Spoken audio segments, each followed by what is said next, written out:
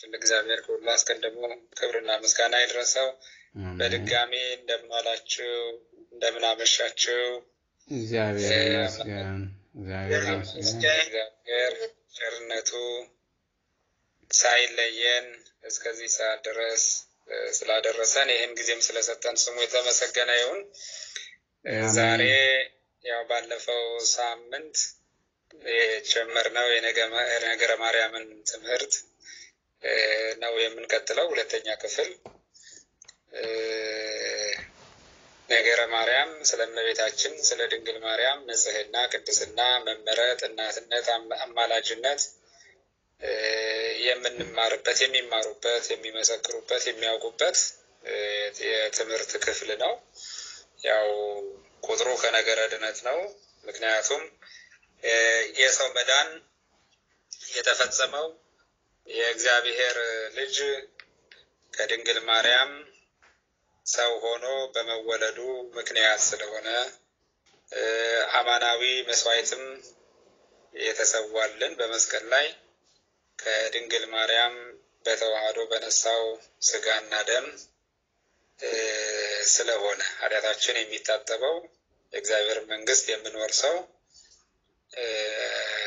ዘላለማዊ አምላክ የሆነ ልጇ ዘላለማዊ ድንግል ከምትሆን ከእናታችን ከቅድስት ድንግል ማርያም በነሳው ስጋና ደም ስለሆነ ማለት ነው።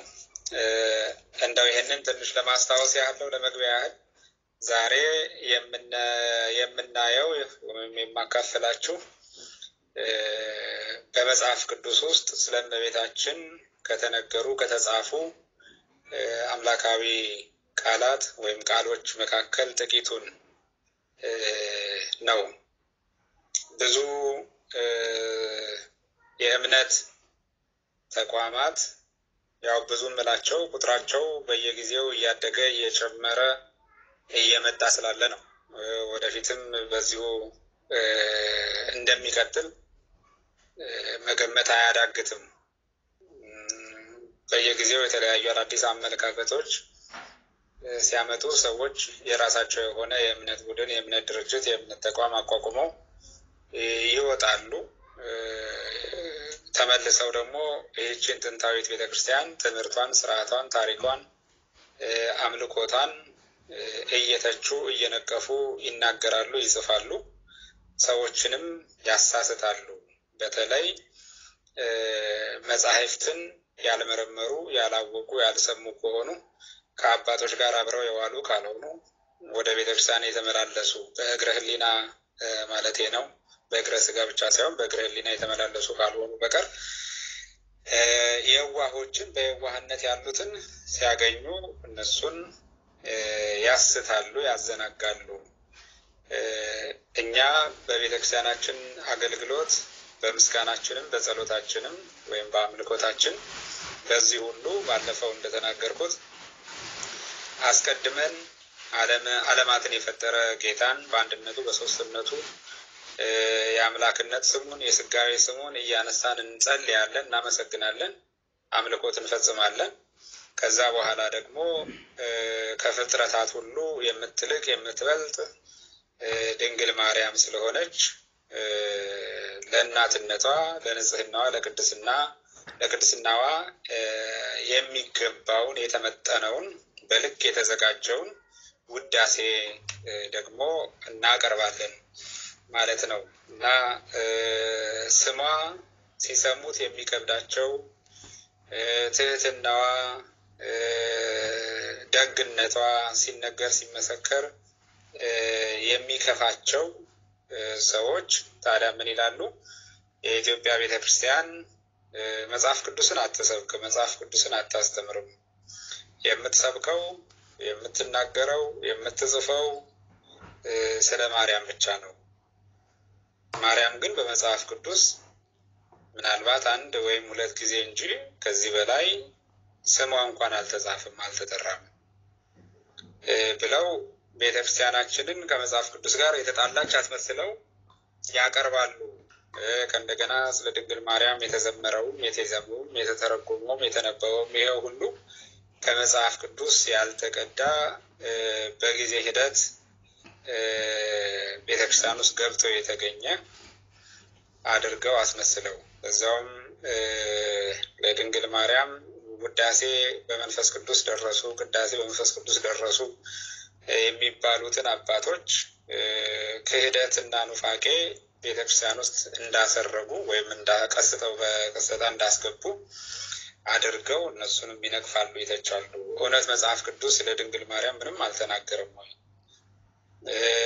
ድንግል ማርያም በመጽሐፍ ቅዱስ ውስጥ አልተገለጠችም ወይ ብለን ከጠየቅን ከመረመርን ግን ብዙ የምናገኘው ምላሽ አለ። ድንግል ማርያም በመጽሐፍ ቅዱስ ተገልጻለች። ድንግል ማርያም በመጽሐፍ ቅዱስ ተሰብካለች። ስለዚህ ነው ስብክት በነቢያት ንግርት በነቢያት ወስብክት በሐዋርያት በነቢያት የተነገረች ወይም በነቢያት ትንቢት የተገለጠች በሐዋርያትም የተሰበከች ናት ሲሉ አባ ጊዮርጊስ በሰዓታት በተባለ ምስጋና ድርሰታቸው ውስጥ ስለ ድንግል ማርያም ደስ የሚያሰኝ ምስጋና የተናገሩት ማለት ነው። ነቢያት ስለ እመቤታችን ተናግረዋል፣ ሐዋርያትም መስክረዋል። አሁን በዚህ መሰረት ላይ ቆመን ጥቂት ከመጽሐፍ ቅዱስ የሚጠቀሱ ቃላትን እናያለን ማለት ነው። ድንግል ማርያም መጽሐፍ ቅዱስ ላይ ተመዝግቦ ባናገኘው ማለት እጃችን ላይ ባለው ህትመት ማለት ነው። ነገር ግን ወደፊት እግዚአብሔር ሲፈቅድ ታትሞ ወይም አብሮ ተጠርዞ እናገኘው ይሆናል። ከአዲስ ኪዳን መጽሐፍት መካከል አንዱ የሆነው መጽሐፈ ቀለምንጦስ ላይ የተጻፈ ቃል አለ። 5 ቀን ተኩል ሲፈጸም ከልጅ ልጅ ተወልጄ አድንሃለሁ የሚል ጌታ በሰውኛ አነጋገር ድንግል ማርያምን ወይም አብ የልጁን እናት ወልድ እናቱን መንፈስ ቅዱስ ማደሪያውን ገና አዳም እርቅ ሽቶ መስዋዕት ባቀረበበት ቀን ነበረ የተናገራት የገለጣት ወይም በንግግር የገለጣት ያወጃት። ይሄን ግን አሁን እጃችን ላይ ባለው መጽሐፍ ቅዱስ ውስጥ ተጽፎ ስለማናገኘው ለጊዜው ፈልጋችሁ ልታገኙ ስለማትችሉ መጥቀስ ያስቸግራል። ነገር ግን በቤተ ክርስቲያን ይሄ ሲነገር የሚኖር ቃል ነው። የታሪክ መነሻ ነው። የትርጓሜ መንደርደሪያ ነው። ሚስጥራት ሁሉ ከዚህ ተነስተው ነው የሚፈሱት፣ ሌላውን የሚያረሱት የሚያረሰርሱት ማለት ነው። አዳም የተቀበለው ተስፋ ነው። የመጀመሪያ የሰው ልጅ የድህነት ተስፋ የታነጸበት የተመሰረተበት ከልጅ ልጅ ተወልጄ አድንሃለሁ። የልጅ ልጅ የተባለች ድንግል ማርያም ናት። ብዙ ሴቶች ልጆች ተወልደውለታል አዳም። በቀጥታ ከሱ አብራክ የወጡትም ከልጅ ልጆቹ የተወለዱትም እልፍ አእላፍ ናቸው፣ ሚሊየን ቢሊየን ናቸው። ስለ የትኛይቱ ልጅ ነው የተናገረው እግዚአብሔር? ይሄንን አዳም ስለ የትኛው ልጁ ነው ተስፋ ሲያደርግ የኖረው? መስዋዕት ሲሰዋ ሲጸልይ ሲጠባበቅ የኖረው ስለ የትኛይቱ ነው ብለን ካልን ስለ ሳራም አይደለም፣ ስለ ርብቃም አይደለም፣ ስለ ራሔልም አይደለም፣ ስለ ቤርሳቤህም አይደለም፣ ስለ ኤልሳቤጥም አይደለም። የእግዚአብሔር አብ ልጅ እግዚአብሔር ወልድ በማህፀኗ ስለሚያድርባት በህቱም ድንግልና ጸንሳ በህቱም ድንግልና ወልዳው እሱ ልጅ ሲባልላት እሷ እናት የምትባልለት ጡቶቿን ጨምቃ ወተት የምታጠባው ለዚያውም በድንግልና የፈለቀ እንጂ ከሁሉም እናቶች የሚገኘውን አይነት ተራ የጡት ወተት ያልሆነ ስለዚች ድንግል ነው የተናገረው ብለን እንላለን። መሰረቱ መነሻው ይህን አድርገን ልንነሳ ይገባል። መጽሐፍ ቅዱስ ተብሎ እጃችን ላይ ባለው መጽሐፍ ጥቀሱ ከተባለን ግን የዳዊትን ቃል የመጀመሪያ አድርገን ብንነሳ ያማረ ይሆናል። በመዝሙር 44 ቁጥር 9 ላይ ወትቀውም ንግሥት በየማንከ፣ ንግሥት በቀኝ ትቆማለች፣ ንግሥቲቱ በቀኝ ትቀመጣለች። በአልባሰ ወርቅ ውጽፍት ወህብርት፣ በወርቅ ልብስ አምራ አጊጣ ተሸፍና ንግሥቲቱ በቀኝ ትቆማለች። ለአማላጅነት ምሕረት ለማስገኘት መቆም ማለት ማማለድን፣ ማስታረቅን፣ ማገናኘትን፣ ማስማማትን፣ በደልን ማስፋቅን፣ ማሻርን ይሄን ይመለከታል። አንድም ትቀመጣለች። የንጉስ ሰማያዊ የክርስቶስ እናቱ ናትና እሷም ንግስት ናትና በቀኝ ክብር ባለው ኑሮ እንደምትኖር ክብር ባለው መንበር እንደምትቀመጥ በስጋ አባቷ የአምላክ እናት በመሆን ግን እመቤቱ ንግስቲቱ የምትሆን የሆነችለት ዳዊት በመንፈስ ቅዱስ ተቃኝቶ የተናገረው ነው። አይቶ ነው የተናገረው። በስጋዊ አይኑ አይደለም፣ ነገር ግን በመንፈሳዊ አይኑ አይቶ ለጊዜው በሚገኝ በሚዳሰስ በሚጨበጥ ቃል እና ምሳሌ አይደለም ያየው የተረዳው። ነገር ግን እግዚአብሔር በቆረጠው የቸርነት የድህነት የምሕረት ጊዜ የምትገለጥ የምትታይ የምትዳሰስ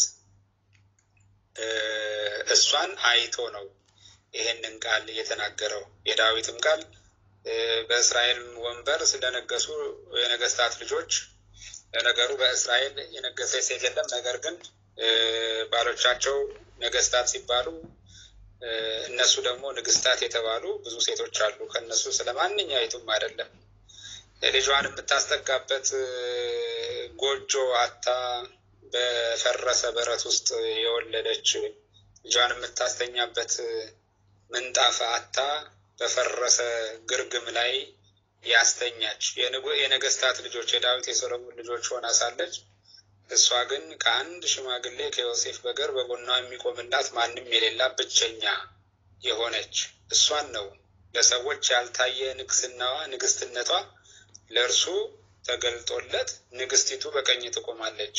አንተ ንጉስ ነህና አንተም በመውለዷ ምክንያት ንግስት የምትሰኝ በቀኝህ የምትቀመጥ በቀኝህ የምትቆም እሷ በወርቅ ወርቅ ማለት ንጽህና ነው፣ ቅድስና ነው፣ ድንግልና ነው።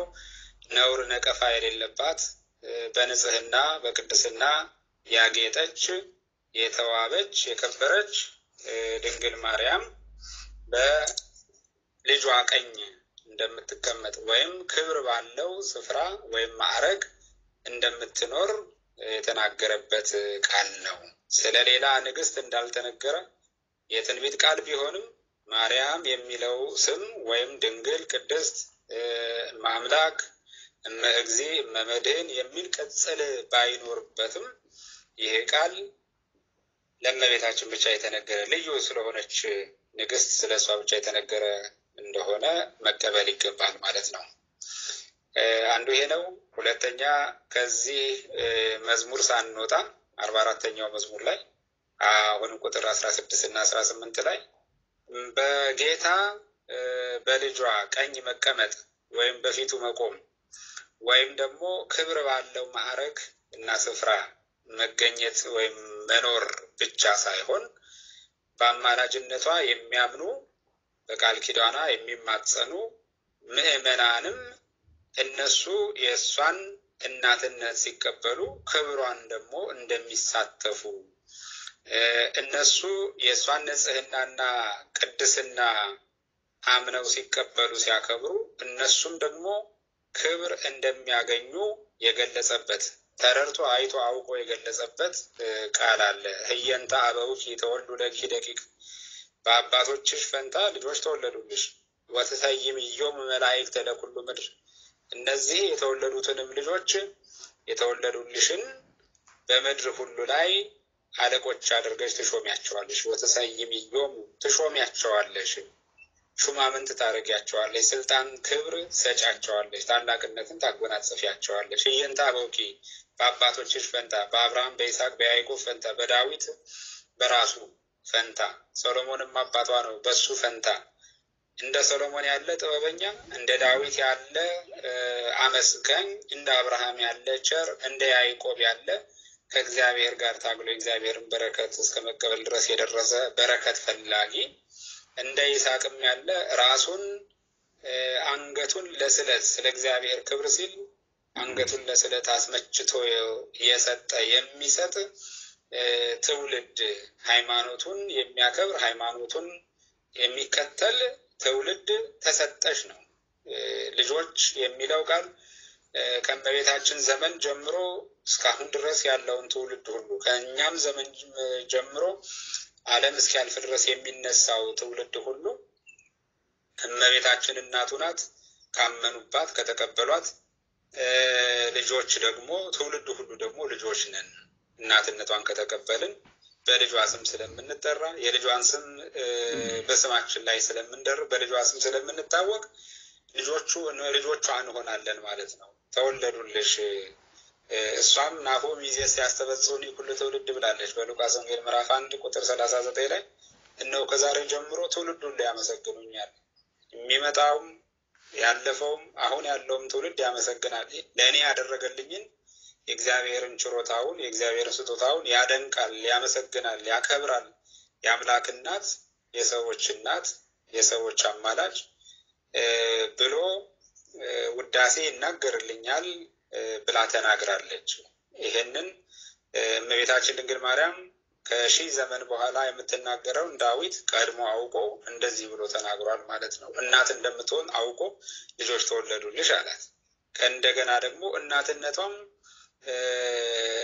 እንዲሁ ከምንም የማያስጥል እናትነት አለ። ከረሃብ የማያስጥል ከውርደት የማያስጥል አይደለም። በበረከት የሚያጠግብ በዓለም ላይ ሹማምንት የሚያደርግ ታላቅ የሚያደርግ እናትነት እንደሆነ ሲያጠይቅ ወተሰይምዮ መላእክተ አለቆች አድርገሽ ትሾሚያቸዋለሽ። በድንግል ማርያም አማላጅነት የሚያምኑ ሰዎች የምናምን ሰዎች ሹማምንት ነን። አዎ ሹማምንት ነን። አጋንንት በእኛ ዘንድ ስልጣን የላቸው። አጋንንት በእኛ ላይ ኃይል የላቸው። አጋንንት የድንግል ማርያም ወዳጆች ስሟን በሚጠሩበት ምስጋናዋን በሚናገሩበት ቦታ ሁሉ አንዳች ክፉ ነገር ያደርጉ ዘንድ አይቻላቸውም። የታሰሩ ናቸው፣ ልምሾዎች ናቸው፣ የተጥመለመሉ አቅም የሌላቸው ድኩማን ይሆናሉ። እመቤታችን ድንግል ማርያም በወዳጆቿ በልጆቿ በስጋዊ አካላቸውም በውሳጣዊ አካላቸውም ንጽህናዋ፣ ቅድስናዋ፣ በረከቷ፣ መዓዛ ቅድስናዋ ሰፍኖ ስለሚኖር የድንግል ማርያም መዓዛ ቅድስና ባለበት ስሟ በሚጠራበት ቦታ ሁሉ የመንፈስ ቅዱስ ጥበቃ የጸና ነው። አጋንንት ደግሞ በዚህ ሁሉ ስልጣን የላቸውም፣ አቅም የላቸውም ማለት ነው። ማዕበል አስነስተው የድንግል ማርያምን ልጆች ሊያጠፏቸው አይቻላቸውም። ሞገድ አስነስተው ሊያጠፏቸው አይቻላቸውም ማለት ነው።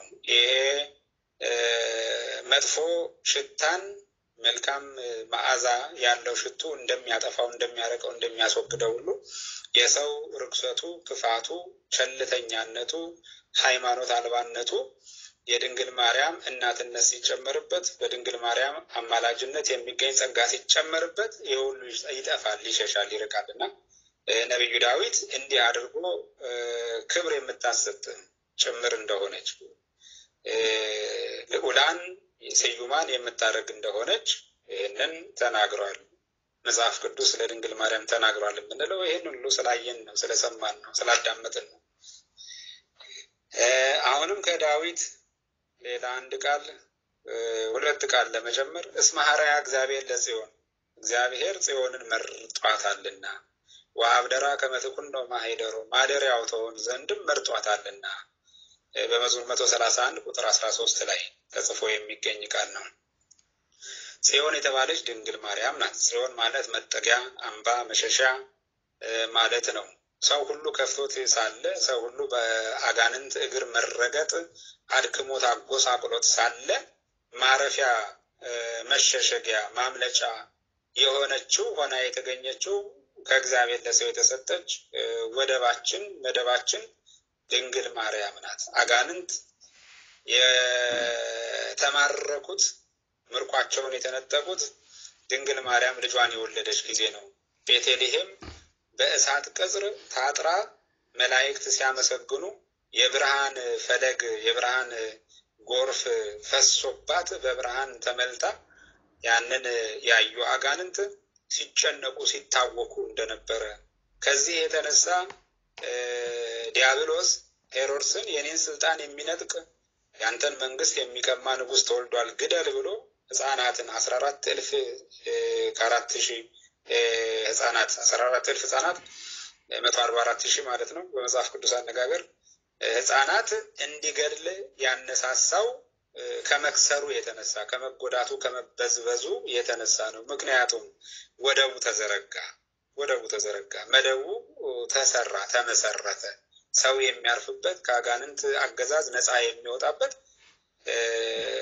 የቸርነት፣ የምህረት፣ የድህነት፣ የእርቅ ወደብ ተሰራ። ድንግል ማርያም ልጇን በወለደችው ጊዜ ምርኮውን ጎትቶ ከሲኦል የሚያወጣው ወደ ገነት የሚመልሰው የአጋንንትን እግር የሚረግጠው እንዲያጣ ባዶውን እንዲቀር የሚያደርገው ግዛቱን የሚበረብረው ክርስቶስ ነው።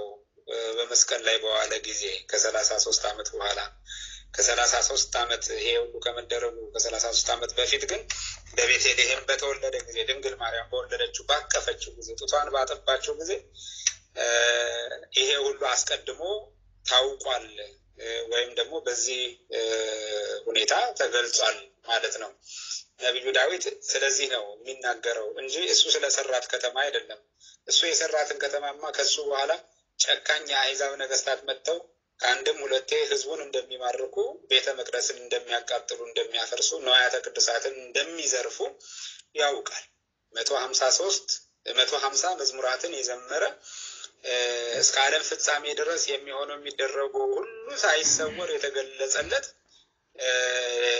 ዳዊት ይሄ የኢየሩሳሌም የጽዮን ከተማ መጥፋት መቃጠል ባድማ ሆኖ ለዘመናት መኖር ሳይገለጽለት ተሰውሮት የቀረ ነገር አይደለም። ስለ ከተማይቱ አይደለም የዘመረው፣ ስለ ራሱ ከተማ የዘመረው ከተማዋ ምሳሌዋ ስለሆነችላት የሰው ልጆች ወይም የነፍሳት ሁሉ እውነተኛ መጠለያ፣ መጠጊያ፣ መሸሻ፣ ማረፊያ ስለሆነችው ስለ እግዚአብሔር ወልድ እናት ስለ ድንግል ማርያም ነው። ወአብደራ ከመ ትኩን ማኅደሪያ ትሆን ዘንድ መረጣት። አዎ ይሄም ራሱ ነብዩ ዳዊት ይህን የትንቢት ቃል የተናገረው ስለ ገዛ ከተማው ሳይሆን የሰው ሁሉ የነፍሳት ሁሉ ማረፊያ የነፍሳት መክተሚያ ስለሆነችው ስለ ድንግል ማርያም እንደሆነ ያሳውቃል፣ ያስረግጣል ማለት ነው። ማደሪያ ትሆን ዘንድ መረጣት። እግዚአብሔር ከከተሞች ሁሉ የዳዊትን ከተማ ብቻ አልመረጠም። የመረጠበት ምክንያት የለም። የተነገረላት ትንቢት አለ። የእግዚአብሔር ከተማ ተብላ ተዘምሮላታል። ነገር ግን ሌሎቹን ከተሞች ሁሉ ጠልቶ ዝቅ አድርጎ አይደለም። ቤተልሔምም የተወደደች ከተማ ነበረች። ስለወደዳት ነው፣ ስለመረጣት ነው የተወለደባት። የእስራኤል ሌሎች ከተሞችም ስለወደዳቸው ነው 3 ዓመት ከ3 ወር ሲያስተምር በየከተማቸው እየገባ በተራ በተራ ያስተምራቸው፣ ይፈውስላቸው፣ ይፈውሳቸው የነበረው። ነገር ግን ስለ ኢትዮጵያም ቢሆን በነብዩ በዳዊት ብዙ ተዘምሮላታል። ኢትዮጵያም የእግዚአብሔር ምርጥ ከተማ ናት፣ የተወደደች የተመረጠች ከተማ ናት። እግዚአብሔር በሁሉም ቦታ አድሮ ይኖራል ማለት ነው። ደግሞ ዓለማትን በመሃል እጁ የያዘ አምላክ ይሄንን ስፍራ ያን ከዚያ ስፍራ አድቆ ይወደዋል፣ ይሄኛውን አይወደውም። ይሄ እሱ ነው ያ የሌላ ነው የሚባልለት አይደለም። ስለ ኢየሩሳሌም የተነገረው ትንቢት እንዳለ ሆኖ ማለት ነው፣ ውዳሴ እንዳለ ሆኖ፣ መዝሙር እንዳለ ሆኖ፣ ነገር ግን ስለ ዘላለማዊት ከተማው ወይም ማደሪያው ስለ ድንግል ማርያም የተናገረ ስለሆነ ከመትኩን ነው ማደሪያው ትሆን ዘንድ መርጧታል። ከብዙ ሴቶች እሷን መርጧል፣ ከብዙ ደናግል እሷን መርጧል፣ ከብዙ ትሑታን ንጹሐን መካከል እሷን ለእናትነት መርጧል እያለ ነብዩ ዳዊት ስለ ድንግል ማርያም እንዲህ ብሎ ተናግሯል። ይህም በመጽሐፍ ቅዱስ የሚገኝ ቃል ነው ማለት ነው። ከእንደገና እናትነቷን ደግሞ አጉልቶ ያሳየበት እናትነቷ ከምን እንደመጣ ሰማያዊውን አምላክ ከመውለድ የተነሳ ያገኘችው ከእናትነት ሁሉ የላቀ እናትነት፣ ፍጹም የሆነ እናትነት እንደሆነ በመዝሙሩ 86 ቁጥር 1 ላይ ቁጥር 3 ላይ እምነ ጽዮን ቁጥር 7 ላይ ቅርታ እምነ ጽዮን ይብል ሰብ ወብሲ ተወልደ በውስቴታ። ሰው እናታችን ጽዮን ይላል። እናታችን ጽዮን እያለ ያከብራል። እናታችን ጽዮን እያለ ይዘምራል። እናታችን ጽዮን እያለ ይጸልያል። ሲደሰት ያመሰግናል፣ ሲያዝን ይጸልያል። ወብሲ ተወልደ በውስቴታ፣ በእሷ ሰው ተወልዷልና። ሰው የተባለው የተወለደው ከድንግል የተወለደው እግዚአብሔር ነው። ስሙ አማኑኤል የተባለ ክርስቶስ የተባለ ኢየሱስ የተባለ መድኃኔዓለም መድኃኔዓለም ተብሎ የተጠራ ሰው በመሆኑ ምክንያት እርሱ ነው። ጓለም ሕያው እያለ በወንጌል በማቴዎስም በማርቆስ በሉቃስ በዮሐንስም ሁላችሁም የምታውቁት ነው።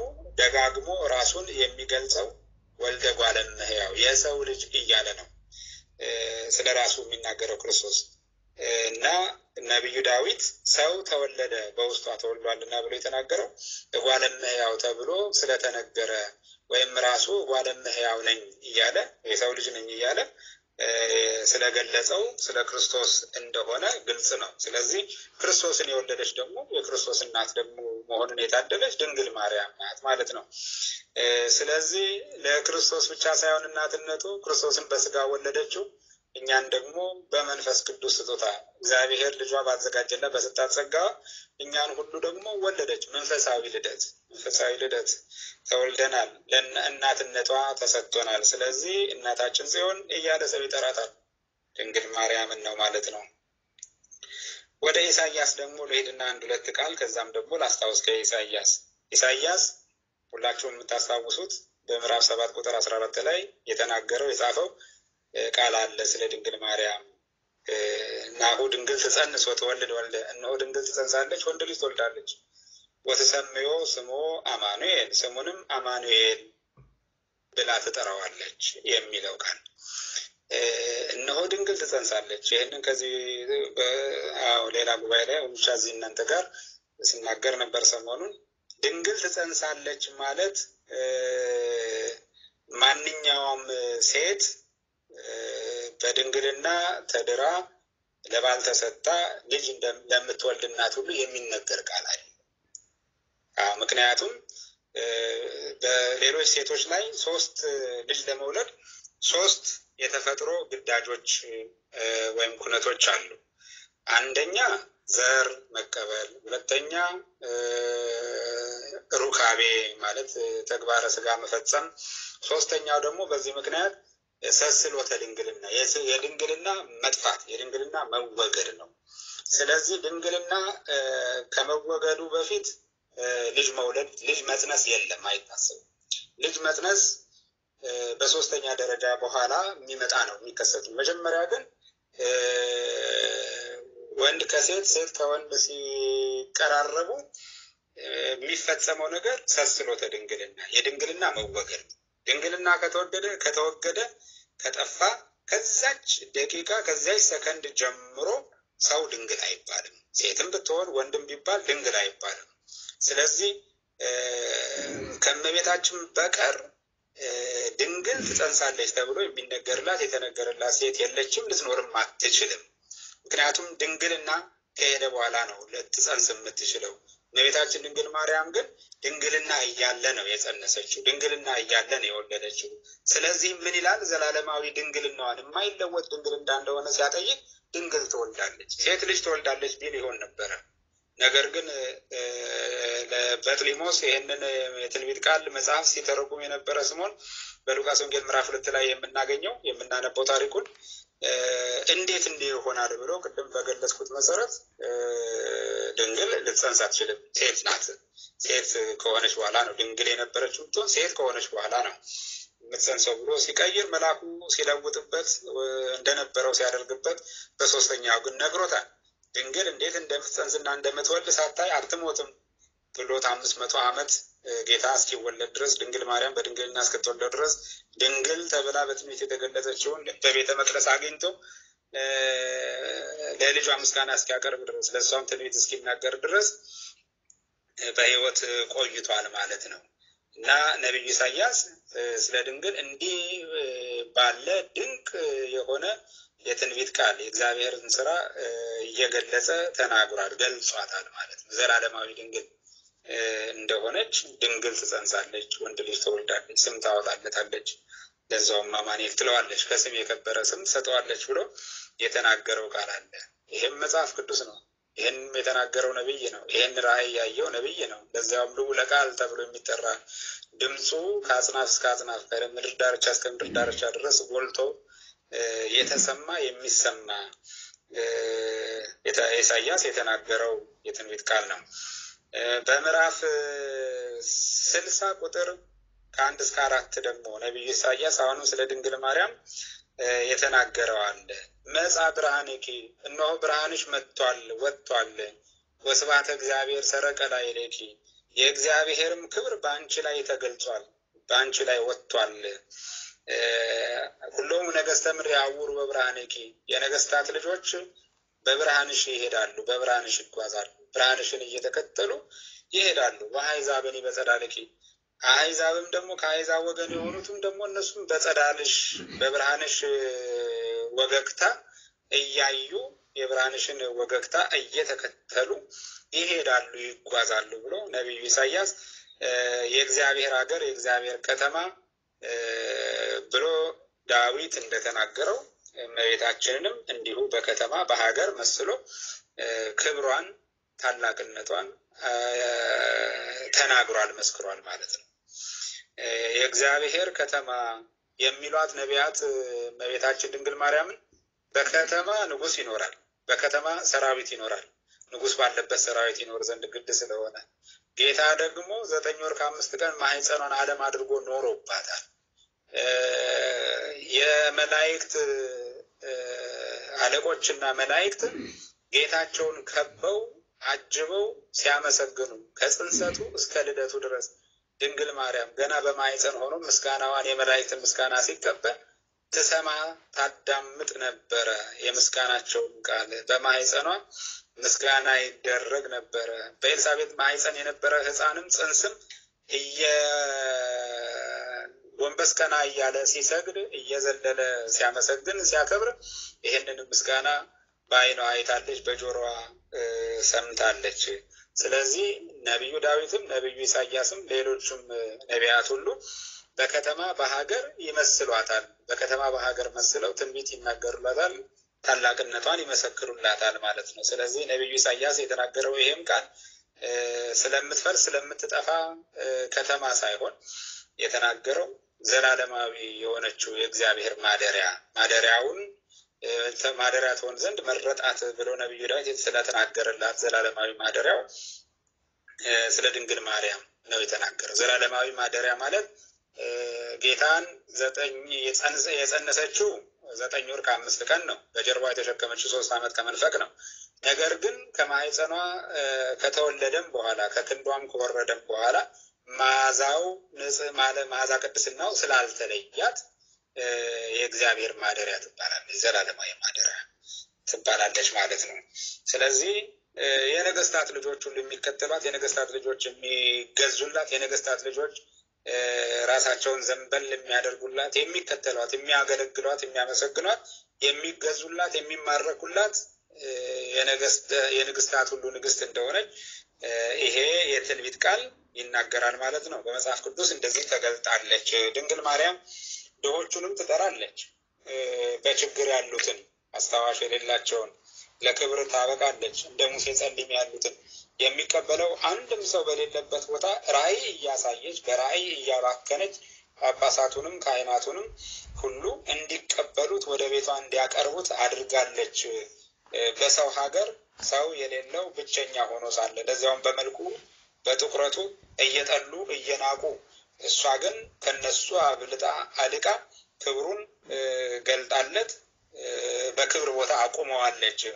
ግን ለድሆችና ለምስኪኖች ላጡ ለተቸገሩ ብቻ አይደለም፣ ለባለጸጎችም ቢሆን ለልዑላንም ቢሆን ልባቸውን ከፍተው ድምጿን እንዲሰሙ ክብሯን እንዲያዩ ከዚያ በኋላ ያንን ካዩ ከሰሙ በኋላማ ምን መላሽ ይኖራቸዋል? ምን ሰባኪስ ምን አስተማሪስ ያሻቸዋል? ሲከተሏት ይኖራሉ። ከሮም ተነስቶ አባ ገሪማ ኢትዮጵያ ይገኛል። መደራ በሚባል መከራ በጸናበት ስፍራ ዘመኑን ሙሉ ሲያገለግላት ይኖራል። በወንፊት ውሃ እየቀዳላት የልጇን መስዋዕት ሊሰዋ። ዘሚካኤልም አቡነ አረጋዊ የ14 ዓመት ሕፃን ሳለ የአባቱን መንግስት ጥሎ ይከተላታል። በግብጽ በረሃ ይፈልጋታል።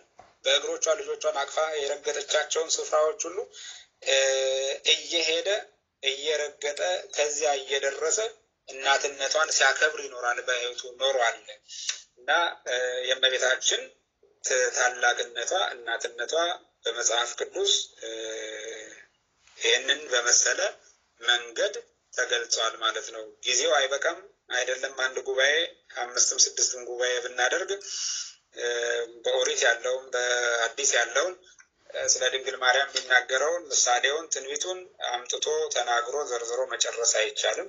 እንግዲህ ከብሉይ ይሄን ያህል ካልኩኝ ደግሞ ወደ አዲስ ልምጣና ወደ በአዲስ ኪዳን ደግሞ የተገለጸችባቸውን ስፍራዎች በምን መንገድ እንደገለጻት ሐዋርያት ደግሞ እንደሰበኳት ጥቂት እናያለን ማለት ነው። ከልደት ጽንሰት ይቀድማል። ስለዚህ ስለ ጌታ ልደት ከመናገራችን በፊት ስለ መጽነሷ ነገር በሉቃስ ወንጌል ምዕራፍ 1 ከቁጥር 21 ጀምሮ እስከ 49 ድረስ የተጻፈው ታሪክ የጽንሰቱን ነገር ይናገራል። ስትጸንሰው የምስራች ሰምታለች። ወደ አንዲት ድንግል ተላከ።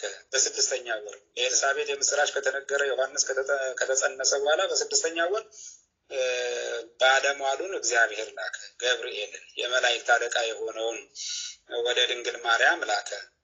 ተራ መልአክ አይደለም የተላከው ወደ እሷም ከፍጡራን ሁሉ በክብር የላቀች የበለጠች ናትና የአምላክ እናት የንጉሥ እናት ናትና የመላእክትን አለቃ ሁለተኛውን ባለሟሉ ቅዱስ ገብርኤልን ነው የላከው።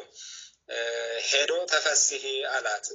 ለእናትነቷ ለተመረጠችበት ክብርና ጸጋ የሚገባ ምስጋና እያቀረበ ዛሬ ሰዎች ከዓለም እስከ ዓለም ድረስ በብዙ ቋንቋዎች የሚያመሰግኗት ይሄ ምስጋና ከመልአኩ አንደበት የተነገረ የተሰማ የቀረበላት ምስጋና ነው። ተፈስሒ ፍስሕት፣ ደስ ያለሽ ሆይ ደስ ይበልሽ።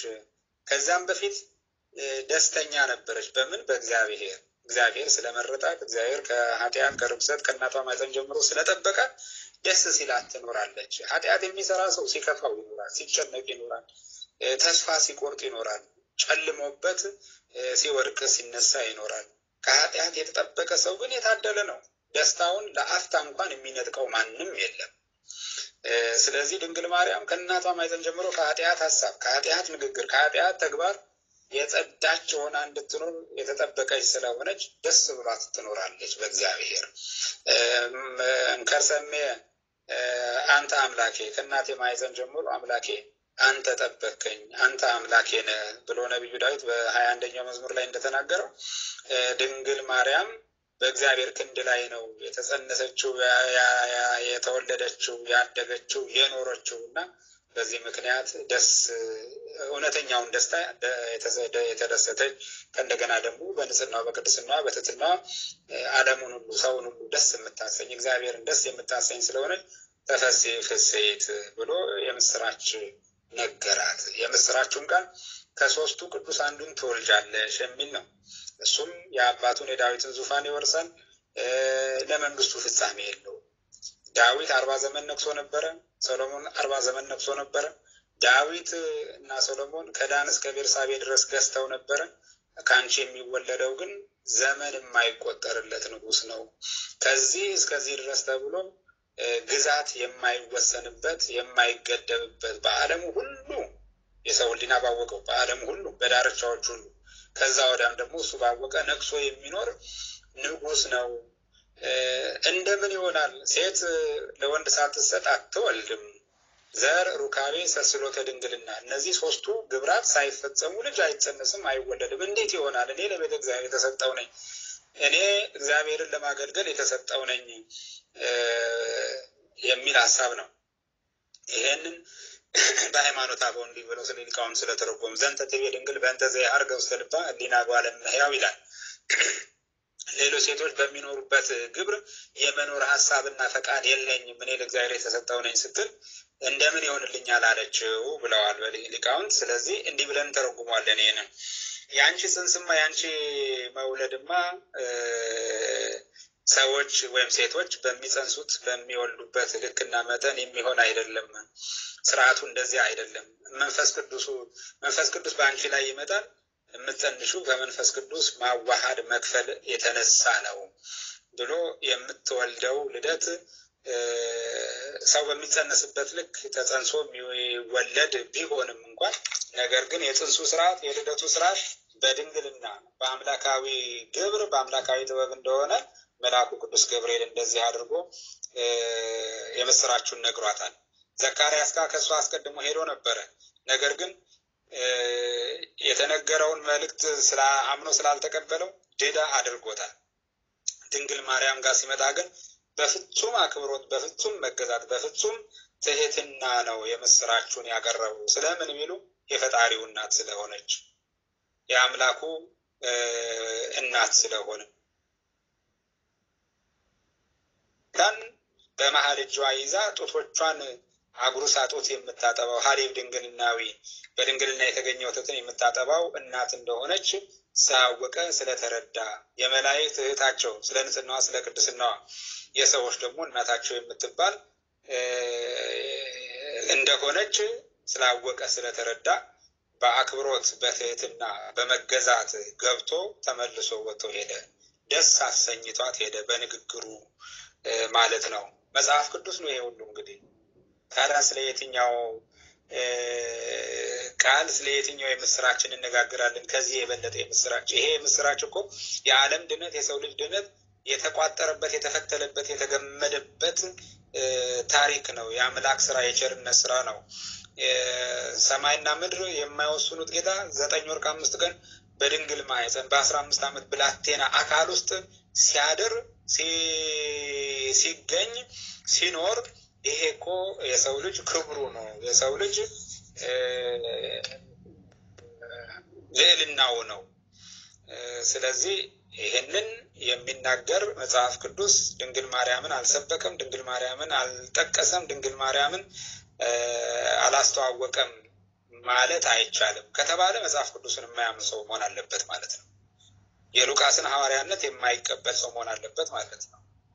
ወንጌላዊ ሊባልም የሚገባው ያልሆነ ሰው መሆን አለበት ማለት ነው። ወንጌል የተናገረው ከምስራች ሁሉ የሚቀድመው ከስቅለቱ የሚቀድመው ልደቱ ነው፣ ጽንሰቱ ነው ብሎ ነው ሐዋርያው አስቀድሞ የጻፈልን።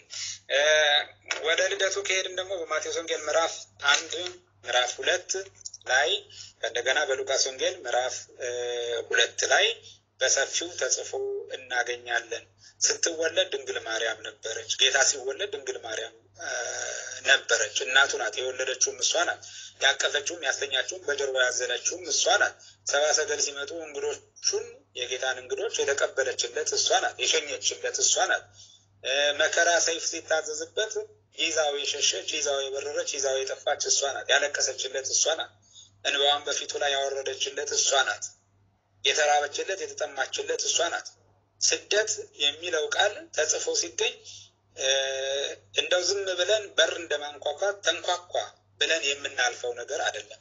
ውስጡ ስደት የሚለው ቃል ብዙ ታሪክ፣ ብዙ ተከታይ፣ ብዙ ሰራዊት የያዘ ቃል ነው። ብቻውን ይበቃል። ምክንያቱም ስደት ረሃብ ነው፣ ስደት ጥም ነው፣ ስደት ሐዘን ነው፣ ስደት ጭንቀት ነው፣ ስደት ብቸኝነት ነው፣ ስደት እንግልት ነው፣ ስደት መዋረድ ነው፣ ስደት መሳቀቅ ነው። ይህን ሁሉ ከዚህም የበለጠ ታሪክ ውስጡ ያለበት ነው። ስለዚህ ተሰደደች፣ አብራ ተሰደደች፣ ልጇን ይዛ ተሰደደች ብሎ ወንጌላዊ ሲጽፍ ራሱ አንድ መጽሐፍ እንደተጻፈ ስደት በሚለው ቃል አንድ ሌላ ራሱን የቻለ ወንጌል እዛ ወንጌል ውስጥ እንዳለ ልናውቅ ልንረዳ ይገባል።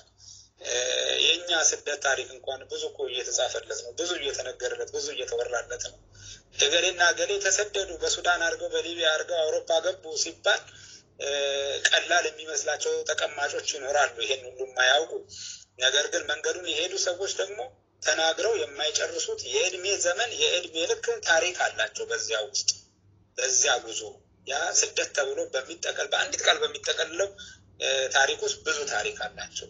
ወንጌላዊው ስደት ብሎ 2 ጊዜ ቢጠቅሰው ሂድ ተመለስ አለው መልአኩ ተገልጾ እናቱንና ሕፃኑን ይዘ ብሎ ሲናገር፣ ነገር ግን ይሄን የጠቀሰበት በዚህ ጠቅልሎ ያቀረበበት ታሪክ ራሱን የቻለ መጽሐፍ እንደሆነ በደንብ ልንረዳ ይገባል ማለት ነው። ስለዚህ መጽሐፍ ቅዱስ ድንግል ማርያም በአዲስ ኪዳን እንዲህ አድርጎ ሰብኳታል ማለት ነው።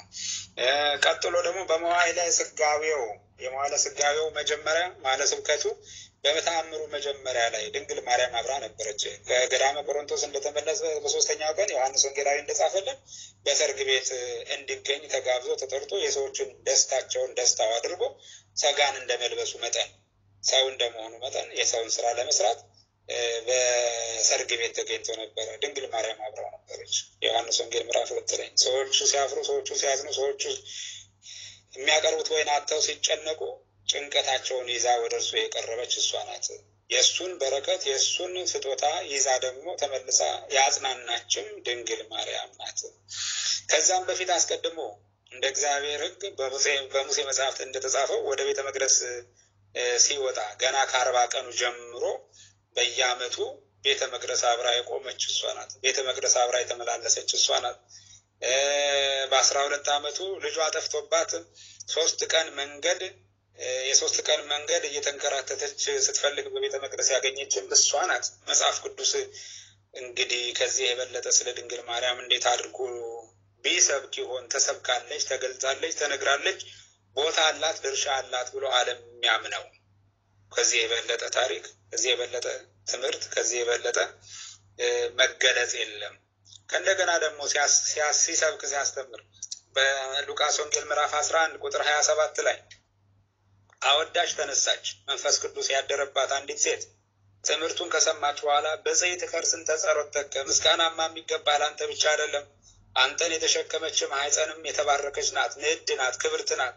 ወብፁዓት አጥባት ለሐፀናከ፣ አንተን ያጠቡ አንተን ያሳደጉ ጡቶችም ንዑዳን ናቸው፣ ክቡራን ናቸው። እኔ ከተሸከምኳቸው ጡቶች የተለዩ ናቸው፣ የከበሩ ናቸው፣ ቅዱሳት ናቸው ብላ ድንግል ማርያምን በክርስቶስ ጉባኤ ላይ አመስግናለች፣ አወድሳለች። ዛሬ እኛ በእንተ አብራኪያ ለአቀፋከ ስላቀፉ ስለ ጉልበቶቿ ብለህ ማረን እንደምንለው ሕዋሳቶቿን ምክንያት አድርገን አማላጅ አድርገን ጌታን እንደምንማጸን እንደምናመሰግን ሁሉ ያን ጊዜ በክርስቶስ አደባባይ ላይ ይሄ ምስጋና ተነግሯል። የድንግል ማርያም ወንጌል ለሚናገረው መጽሐፍ ቅዱስ ነው የሚመሰክረው። ሐዋርያት ናቸው የጻፉልን የመሰከሩልን ሐዋርያት ናቸው። እኛማ ያኔ በስጋ አልነበርንም፣ አላየንም፣ አልሰማንም። በመንፈስ ግን ዛሬም በክርስቶስ አደባባይ ዙሪያ ስናንዣብብ፣ ስንሄድ፣ ስንመጣ፣ ስንመላለስ እንኖራለን። ይሄን ድምፅም እዚያው እንሰማዋለን። ምስጋና ከዛ ተቀብለን ነው የምናመሰግነው፣ ከዛ ተቀብለን ነው የምንጽፈው፣ ከዛ ተቀብለን ነው የምንዘምረው። በማቴዎስ ወንጌል ምዕራፍ 11 ላይም እንደዚሁ ጌታ ሲያስተምር ልጇን ልትፈልግ መጣ። በስጋ ዘመዶቹ የሆኑ የአረጋዊ ዮሴፍ ልጆች ድንግል ማርያም እንደ እናት ሆና ያሳደገቻቸው እነሱ ሁሉ ተከትለው አስከትላ ይዛ መጣ። ልጇን ስታየው ልጇን ስትጎበኘው እናያታለን፣ እናገኛታለን። ደግሞ ወደ መጨረሻው ጊዜ ከሄድን ለዓለም ሁሉ የጀመረውን ድነት የሚፈጽምበት የስቅለቱ ነፍሱን ከስጋው ለይቶ ድነቱን የሚፈጽምበት ሰዓት በቀረበ ጊዜ ሁሉም ሲተወው ያልተወችው፣ ሁሉ ሲበተን ያልሸሸችው እናቱ እንደሆነች ዮሐንስ ወንጌላዊ በምዕራፍ 19 ቁጥር 34 ጀምሮ ጽፎልን 26 ጀምሮ ጽፎልን እናገኘዋለን። በመስቀሉ አጠገብ እናቱና የወደው የነበረው ደቀ መዝሙር ቆሞ ነበረው። በዚህ ጊዜ እናትነቷን በዓለም አደባባይ ሁሉ መሰከረላት። መስቀሉን ዙፋን አድርጎ ሲውል በዙፋኑ ላይ ሆኖ በንጉሠ ነገሥትነቱ ዙፋን ላይ ተገልጦ ከፍ ብሎ ከመሬት ከፍ ብሎ መሬትን ለቆ ለዓለም ሁሉ አወጀ። ናያምከ እናትህ እነኋት ዮሐንስ፣ አንተ ሰውን ዓለሙን ሁሉ ወክለ በዓለሙ ተገብተ እናትህን ዛሬ አደራ ትቀበላለህ። እናትህ እነኋት ወነዋ ወልድኪ፣ እናት ሆይ ለአንቺም ልጅሽ እነሆ ለሱ እናት ሁኚው። ዓለም በዮሐንስ ተገብቶ ድንግል ማርያም እናት አድርጎ የተቀበለበት ድንግል ማርያምም ለዓለም ሁሉ እናት ሆና የተሰጠችበት የእግዚአብሔር ቃሉ በመጽሐፍ ቅዱስ በወንጌል በዚህ መንገድ ተገልጾ እናገኘዋለን። በደስታው ጊዜ ደስታስ በዚህ ዓለም ስጋዊ ደስታ አልነበረውም ጌታ። እንደው ምናልባት ከቀራጮች ጋር እነሱን ለመሳብ ለማስተማር በምሳ ግብዣ ላይ የተገኘበትን ካልቆጠርም በስተቀር የደስታ ጊዜ አልነበረውም። ልደት፣ ክርስትና፣ ምርቃት፣ ጋብቻ፣ መልስ እያለ ቅልቅል እያለ የምንደሰት እኛ ነን። ለሱ ግን የአንድ ቀንም ደስታ አልነበረውም፣ የአንድ ቀንም ድግስ አልነበረውም። ስለዚህ ድንግል ማርያምን የምናገኛት ሁልጊዜ በችግር ጊዜ ብቻ ነው፣ በመከራ ጊዜ፣ በእንግልት ጊዜ፣ በስደት በመከራ ጊዜ። ልደቱ ደስታ ነበረ፣ ነገር ግን በረት ነው፣ የፈረሰ በረት ውርጭ ነበረ። በሩቅ ሀገር ልትጻፍ ወጣ በዛው ነበረ የወለደችው። ስለዚህ በችግሩ በመከራው ጊዜ ሁሉ ያልተለየችው ድንግል ማርያም ናት ማለት ነው። መጽሐፍ ቅዱስ እንዲያርገው ገልጿታል። ሌላ መጨረሻ የምንጠቅሰው ደግሞ በሐዋርያት ሥራ ምዕራፍ 1 ላይ የተጻፈውን ታሪክ ነው። ሐዋርያት ጌታ ካረገ በኋላ በኢየሩሳሌም ተሰብስበው ሲጸልዩ የአብን ተስፋ የሚልክላቸው መንፈስ ቅዱስን ለመቀበል ሲጠባበቁ ይኖሩ ነበረ። ድንግል ማርያም አብራ በመካከላቸው ነበረች። ከ120 ቤተሰብ ጋር አንድ የጎደለ የክርስቶስ ያልሆነ ከእግዚአብሔር መንጋዎች ያልተጻፈ ይሁዳ ሲጎድል ሐዋርያት በርናባስን ዮሴፍን አቁመው መንፈስ ቅዱስን ግለጥልን ብለው ሲሉ ድንግል ማርያም አብራ ነበር። መንፈስ ቅዱስ ወርድላቸው ድንግል ማርያም አብራ ነበረች።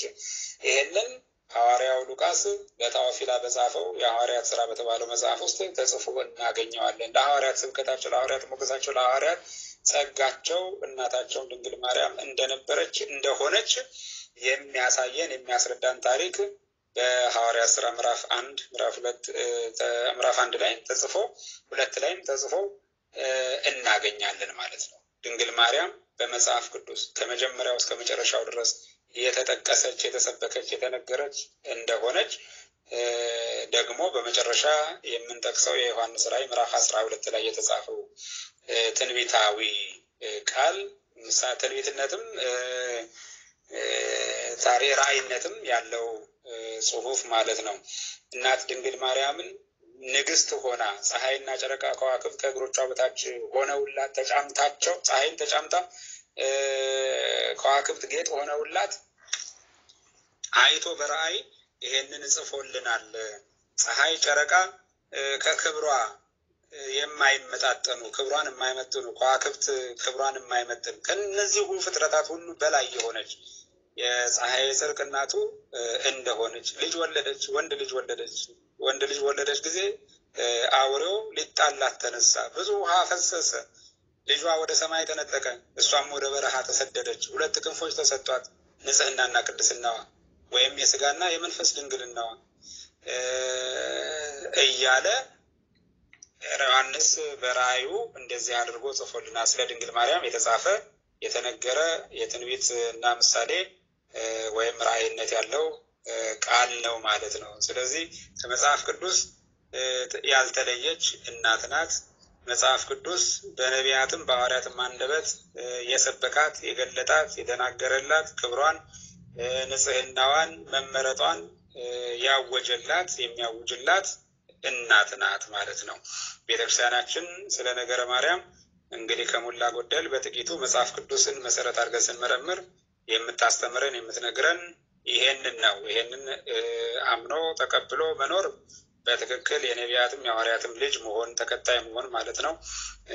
መጽሐፍ ቅዱስን ማመን ማለትም በውስጡ ያለችውን የተገለጠችውን የክርስቶስን የንጉሱን ዙፋኑን ማደሪያውን ማክበር ነው፣ መቀበል ነው፣ መከተል ነው ማለት ነው። ወስብሐት ለእግዚአብሔር። አነሳስቶ ላስጀመረን አስጀምሮ ላስፈጸመን ለእግዚአብሔር ክብር ይሁን።